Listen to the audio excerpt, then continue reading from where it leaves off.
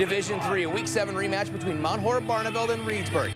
Beavers won the first time around. Looking good here. First play, Beavers. John Peterson takes the handoff, and away he goes. Got to speed up to keep up with this guy. Takes it all the way down. An incredible run. 7-zip Reedsburg. Vikings will come back. A few yards out, Matt Blom finds his head, puts his head down, and scores. Mixed extra point makes it 7-6 Reedsburg. And the Beavers respond. Pitch goes to Peterson.